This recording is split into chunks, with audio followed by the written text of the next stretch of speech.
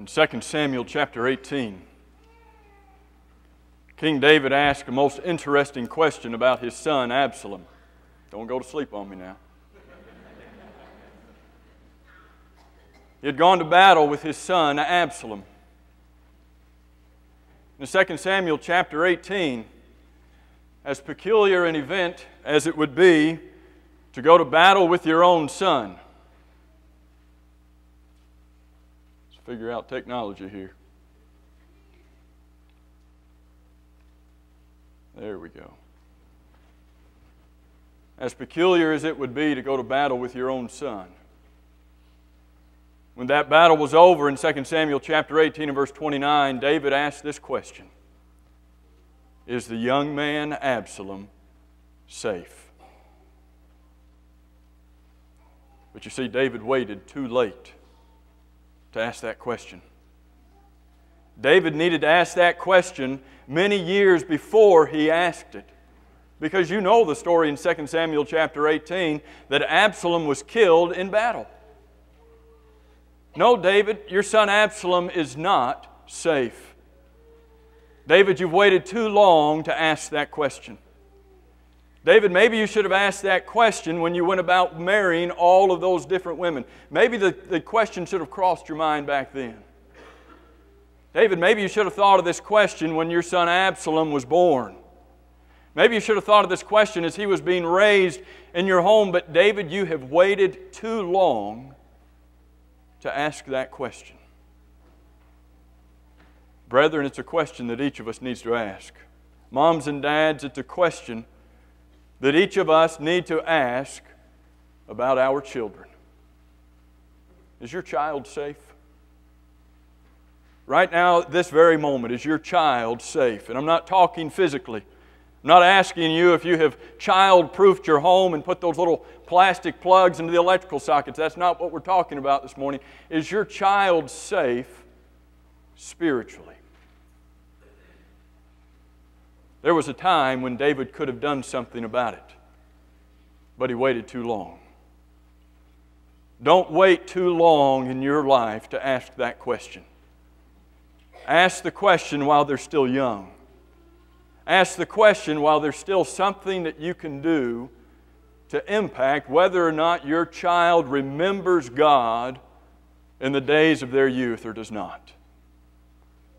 Is there any greater question that we need to ask? Is there any greater thing that we need to consider about our own children than are we preparing them to go to heaven? Are we doing all that we can in our homes to ensure that when they leave our homes, that they can be faithful Christians? Are we doing all that we can in our homes to prepare them to be faithful Christians in order that they might be prepared for eternity, in order to spend eternity in heaven? There's no greater question that we need to ask.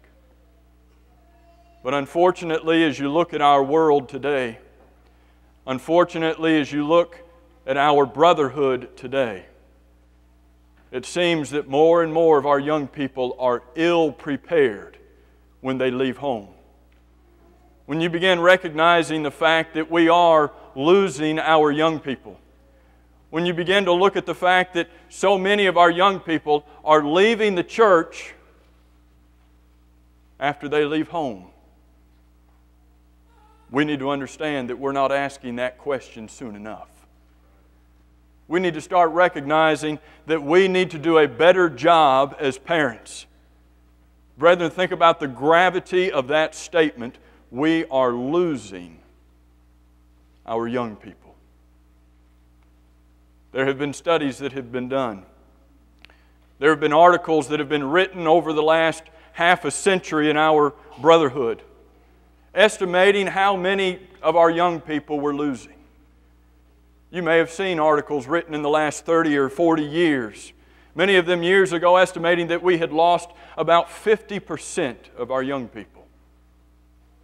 And then as the years progressed, the numbers grew. And in the 90s, some were figuring we were losing somewhere between 55 to 85% of our young people. Some people were putting about 80%. And as we draw in even to our present decade, into our present century, Some are estimating that we're losing somewhere between 60 and 90% of our young people. Go back and ask that question that David asked. When you look at these numbers, is your child safe? Are you doing all that you can to ensure that they are safe in the eyes of God? In 1998, based upon hearing these reports, based upon seeing these numbers, the elders of the congregation where I work in West Palm Beach asked that we do our own study there at Palm Beach Lakes. Requested that we go back and look at our own graduates. Here are numbers that they're saying are happening brotherhood-wide. Where do we fit in? What's happening with our young people after they leave home, after they graduate from high school? So in 1998, we began what was nearly a 2-year process of drawing together information about 151 of our high school graduates, going back to 1967, carrying it through those who graduated from high school in 1995.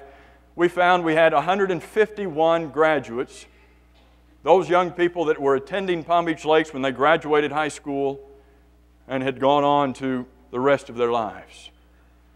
And the elders wanted to know what percentage of those who have graduated from high school while here at Palm Beach Lakes, what percentage of those are still faithful today? You saw the numbers. You saw what others are saying about what's happening in the Lord's church in the last half a century. Our elders wanted to know, where did we fit in?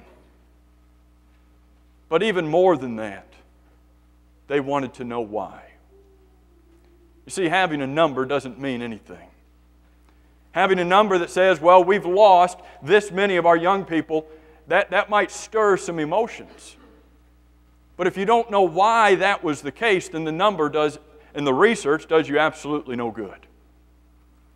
And so not only did they want to know, why have we lost this many young people, but they wanted to know what has caused them to leave the faith. Or if we found these many young people to still be faithful, what caused them to go on in life and remain faithful as Christians? And so not only in this study did we want to know how many were still faithful, but we included in this study 8 other factors that were involved in their lives. Some of them are what we would call post-graduation factors, like did they marry a Christian and did they go to a Christian college? But for the purposes of this lesson this morning, I want us to consider these 4 pre-graduation factors. 4 things that were happening, that were involved in their lives even before they left home, even before they graduated. So as a part of this study, we asked these questions. When they graduated from high school, was their father a faithful Christian?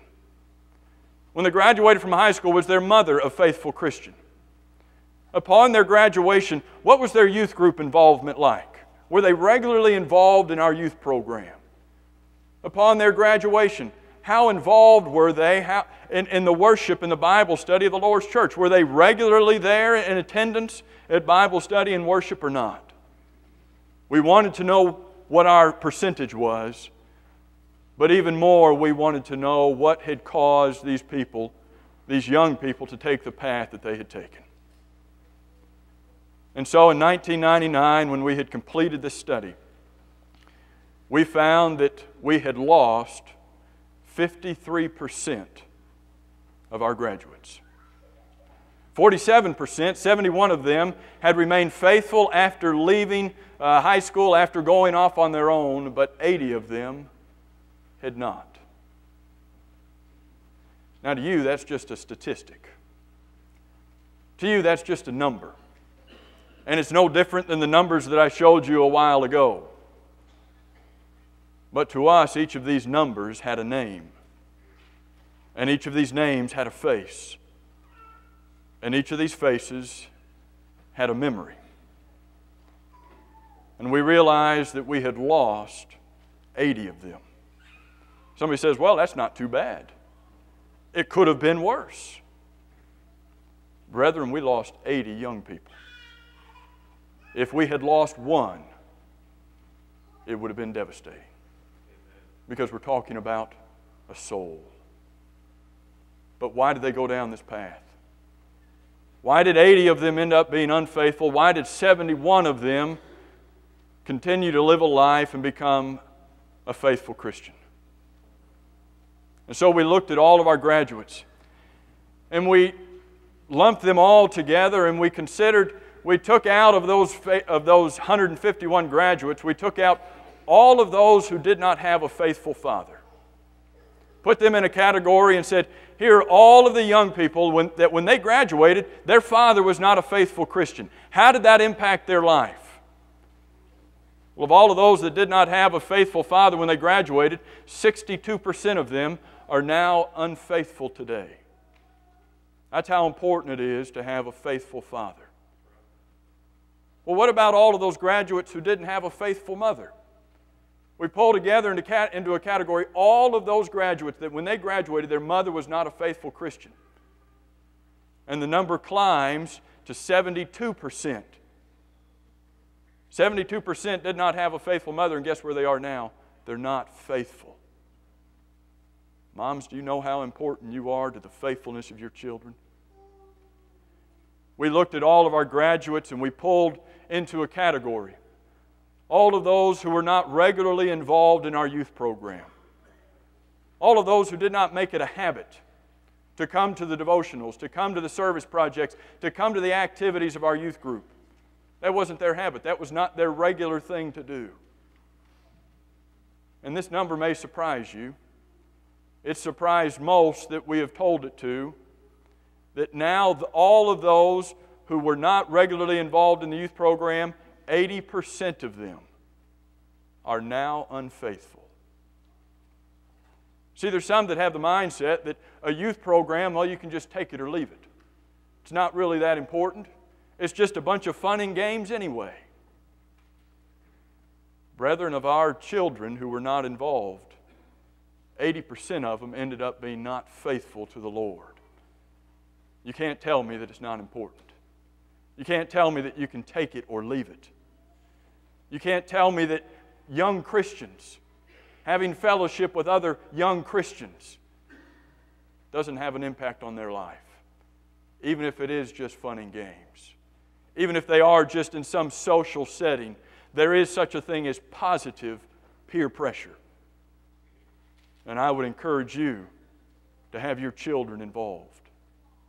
We looked at all of our graduates, and we pulled into a category all of those who were not regularly in attendance at Bible study and worship.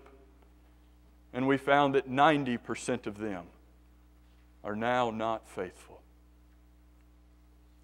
The statement is often made that we're losing our young people when they go off to college. The statement is often made, well, when they go off to college, that's when they're falling away. Can I ask you to consider these numbers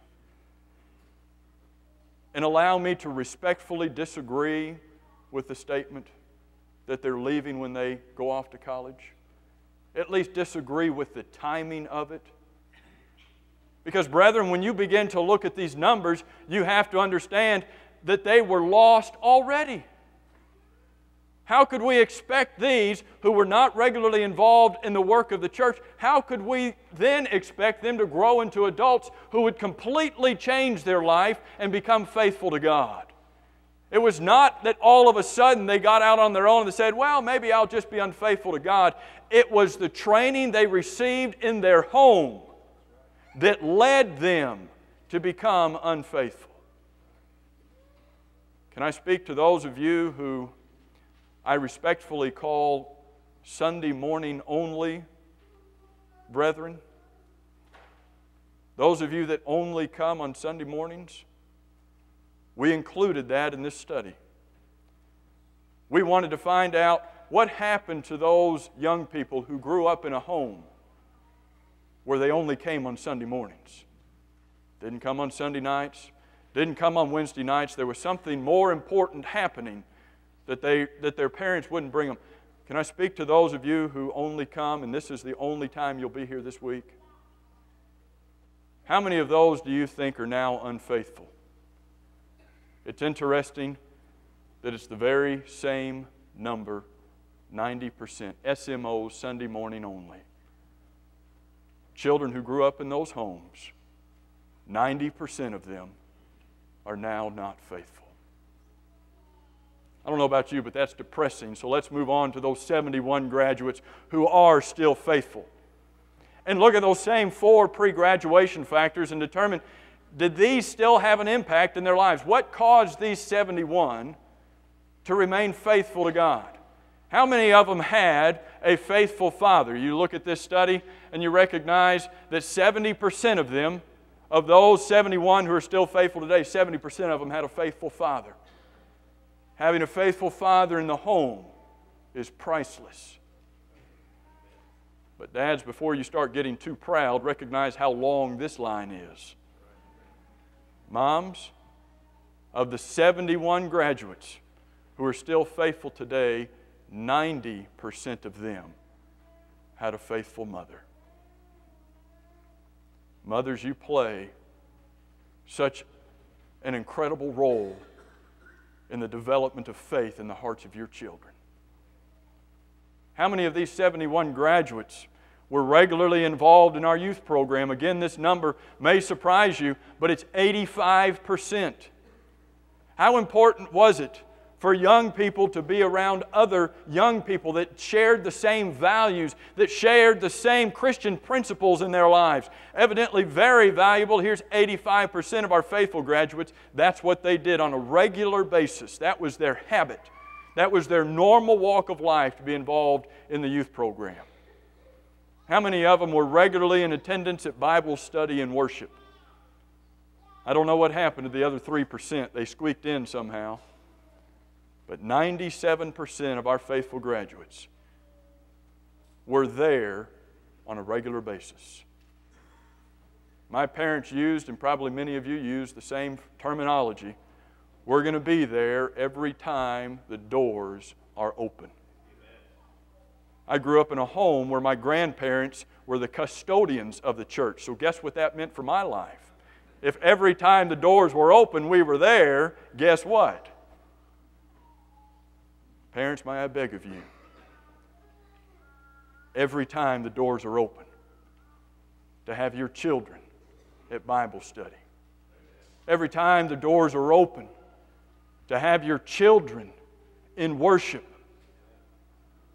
And if you choose not to do it, the statistics show that in all likelihood they will not grow up to be faithful Christians. Ask this question again. Is your child safe?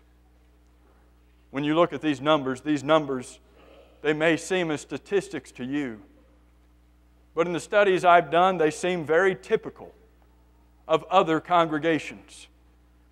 It seems very typical that those who are faithful after they graduate are those who have these faithful factors working in their favor before they ever leave home. What caused these 71 graduates to leave home and still be faithful? It's because they grew up in a home where there's a faithful dad and a faithful mother, and they're faithfully at Bible study and worship, and they're faithfully involved in the work of the church at large, but in this particular case, in the youth program. What caused them to be faithful? They were faithful before they left. What caused those to grow up and be unfaithful? They were unfaithful before they left. Is your child safe?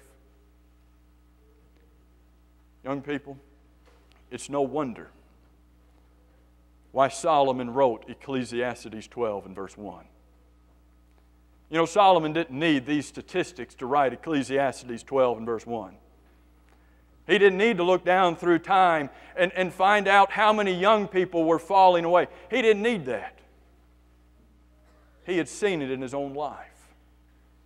Here's Solomon, the son of David, the same David who asked the question, is the young man Absalom safe? The same father David who had not done such a good job in raising his own son Absalom to the point that he has to go to battle with his own son. Here's another son, Solomon. And Solomon, through his own life experience, understood what we've been talking about. Solomon, through his own life experience, recognized that a lifetime of faithfulness must start very young. And so he wrote a passage that's familiar to each and every one of us. Parents, would you write this verse on your heart?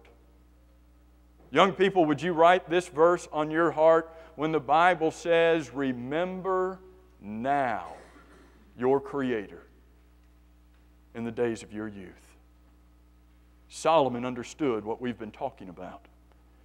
And Solomon understood that a life that is being formed now as a child is going to be where that life most likely ends up as an adult. Notice the significance in time that he places. At least 3 different times in this one verse. Notice when he says, "Remember now." Don't wait. Don't say, "Well, I can do that later on in life." He says, do it right now. Remember God now. And then he says, "Remember God now in the days of your youth."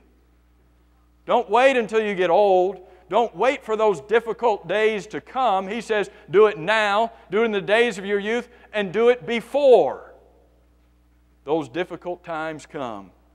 Those difficult years come when you look upon them and you say, "I have no pleasure in them."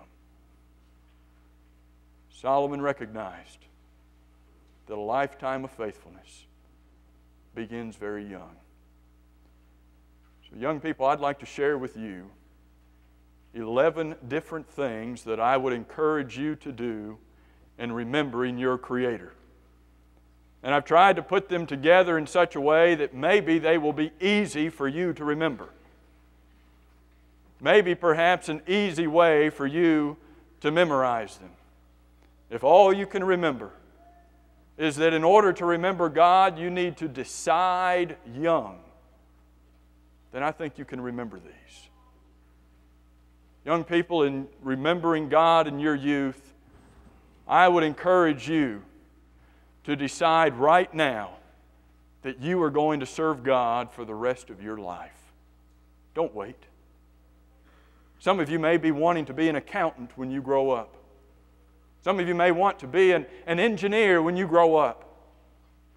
You think that's going to happen by accident? You think you'll wake up one day and all of a sudden you say, "Wow, I'm an accountant. Boy, that was great. Glad I'm an accountant now."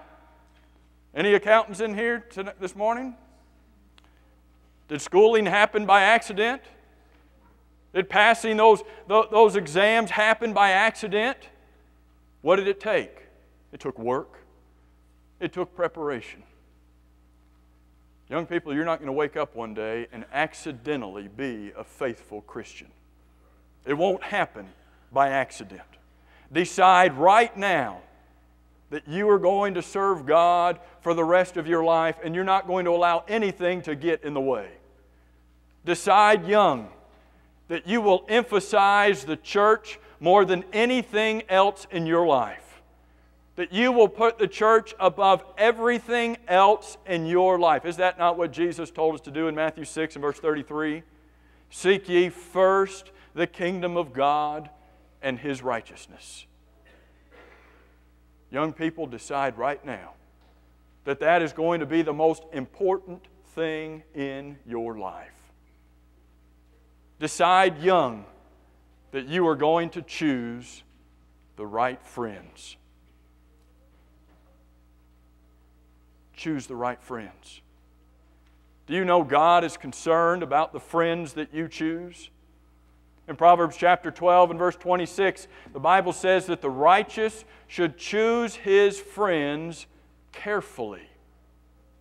God is concerned about who you choose to be your friends. He says, here's what the righteous person is going to do. The righteous person is going to choose his friends carefully. Why? The rest of the verse says, why? For the way of the wicked leads them astray. God knew what would happen if you chose the wrong friends. And so God says, choose them wisely. Choose them carefully. But I've heard over and over, at least the words, if not the sentiment of young people who say, yeah, but I'll be okay. You know, they're not going to be able to touch me. I'm stronger than that. I'm not going to allow them to influence me and to change my life. You know what the first words of 1 Corinthians 15 and verse 33 are?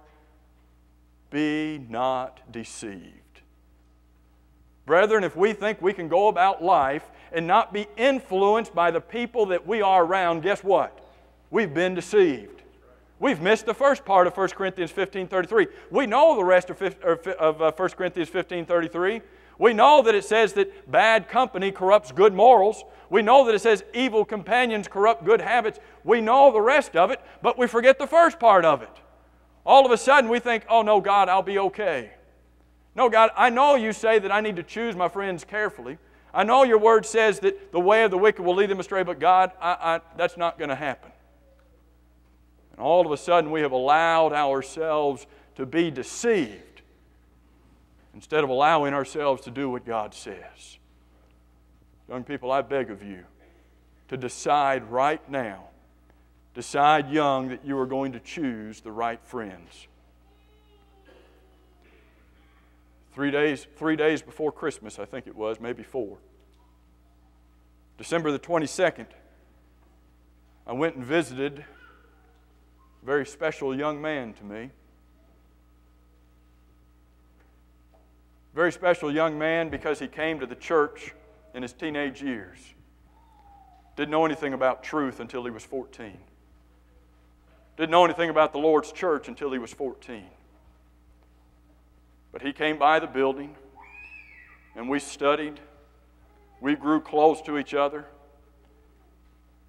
And although you may not think I'm very old, I consider him my son in the faith. Very special to me. He didn't have a father figure in his life, and so we spent a lot of time together. As a teenager and involved in the high school and senior high youth program, he wanted to be a preacher. He talked about going to school to become a preacher. December the 22nd, I went to visit him at the county jail, where I had to talk to him on a phone with glass in between us. It's the first time I'd seen him in about a year. You know the first thing he said to me when he picked up the phone? David, I've been hanging around the wrong people. Choose the right friends. He knew why his life had taken the turn that it had taken. It's because of the people that he chose to hang around. And so he decided there in that jail cell that he needed to stop. That he needed to choose his friends carefully, lest he be led astray again. I saw my own sister's life nearly destroyed because of the people that she hung around. Young people, I could talk about this topic for a very long time because God is very concerned about your faithfulness. Your parents are concerned about your faithfulness. May I beg of you to be careful who you hang around. May I beg of you to involve yourself in the activities of the youth program. Get involved in what's happening. Become a regular part of it. Recognizing statistically why some of our own graduates remained faithful was because of the influence that the youth program had in their lives. I would beg of you to draw a line in the sand and don't get near it. When it comes to those issues that young people you are facing, probably more than most other people in this assembly this morning, when it comes to those matters of moral issues, when it comes to the matter of drinking, when it comes to the matter of drugs, when it comes to the matter of sexual conduct, young people, I beg of you, before you ever get in the situation, before you're ever faced with the temptation, to draw a line in the sand that says, I am not going to do it, and then don't get near the line. Don't creep up to it and say, well, I can probably do a little bit more and I'll be okay. I can probably go a little bit farther and I'll be all right. Draw a line in the sand and then stay as far away from it as you can. Make up your mind that you're going to serve God and you're not going to allow evil to influence your life. You're not going to allow Satan to overcome you in the temptations that you face. Young people, decide right now that you are going to exemplify godliness to others. 1 Timothy chapter 4, verse 12, some translations say that they are to be an example of the believers. Some translations say to be an example to the believers, and I would encourage you to be both. Be an example of what it's like to be a believer, but at the same time come into this place and be an example to all of the rest of us of what it's like to live godly. Young people, I would encourage you to yearn to learn the Word of God. Or as Jesus said it, to hunger and thirst after righteousness. Make up your mind today you're going to start reading the Bible. It doesn't have to be 5 or 6 chapters a day. It can be 5 or 6 verses a day.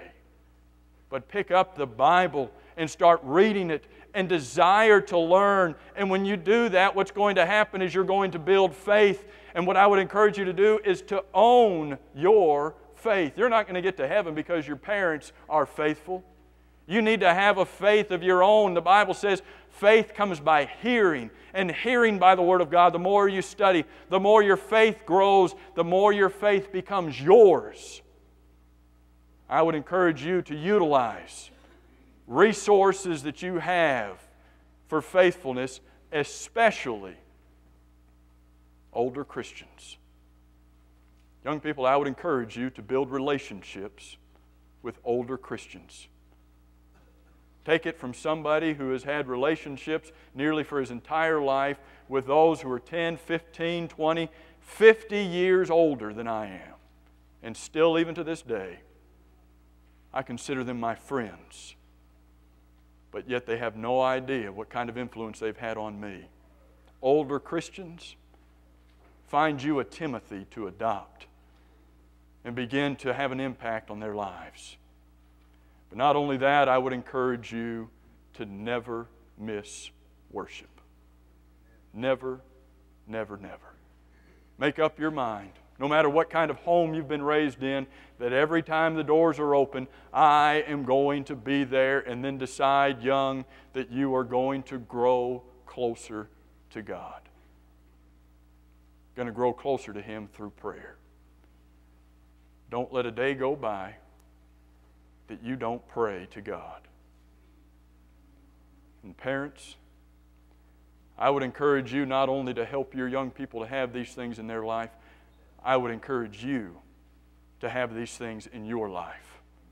I would encourage you to decide that you're going to emphasize the church and set priorities in your home and put what needs to be first in first place. I would encourage you to live like a Christian and set a Christian example for your children, even in your own home. I would encourage you to train up your children in the way that they should go. I would encourage you to bring your children up in the nurture and the admonition of the Lord. I would encourage you to teach the Word of God to your children diligently.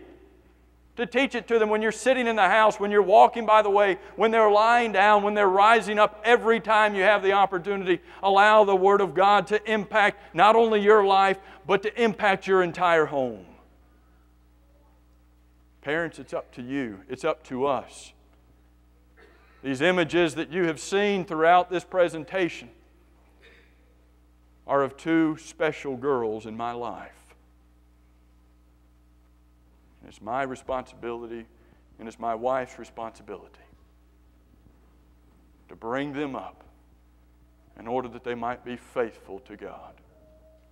If I could get these lights on here in the auditorium, I would like to ask all of the young people here this morning to stand up. Whether you're 18 years old in high school or you're 18 days old, anywhere, I don't see many, I guess we don't have any here today, so... Oh, well, all of a sudden they woke up. If you have to, stand on a pew so that we can see you, not you over here. I don't want to see any of you standing on a pew. Can I ask all of you to look around? Statistically, if this congregation is just average, and I think you're above average, I think you're good, but if this congregation is average, Statistics show that we will lose 50% of these kids.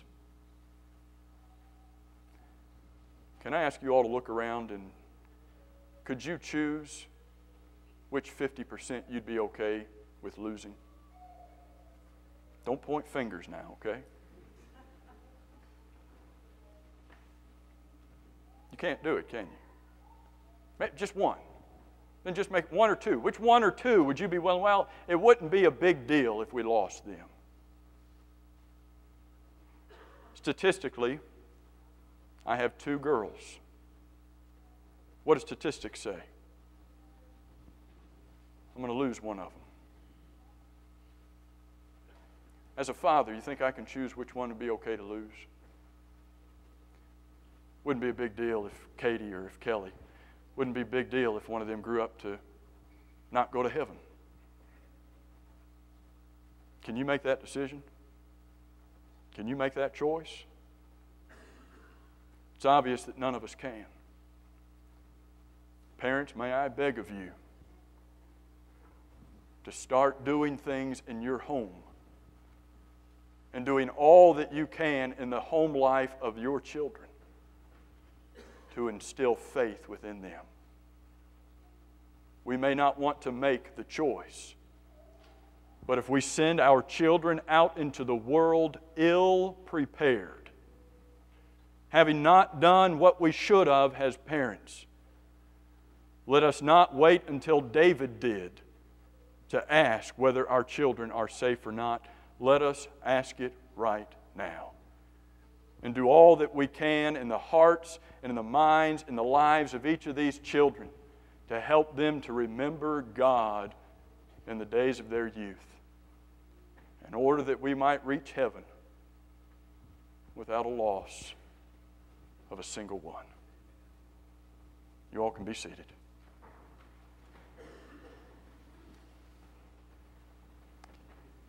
This very day, we've talked about children. We've talked about our children. But this very day, you can become a child of God. This very day, through faith, believing that Jesus Christ is the Son of God, turning away from the wrong in your life, repenting is what the Bible calls it, what God desires all men everywhere to do, Acts 17 and verse 30 and 2 Peter chapter 3 and verse 9, to turn away from the sin in our life, confess our faith in Jesus. And then this very morning, you can become a child of God by being baptized into Christ, Galatians 3 and verse 27, to arise this very day and have your sins washed away, Acts 22 and verse 16. Have your sins forgiven. Have yourself added to the Lord's church, not by anyone here, but to be added by God Himself, and to have your name registered in heaven, and then to live your life as a faithful child of God until the day that you die. If you're not a child of God this morning, or if you are one of His children who has not been faithful, if you need to respond to this invitation anyway, please come as together we stand and sing.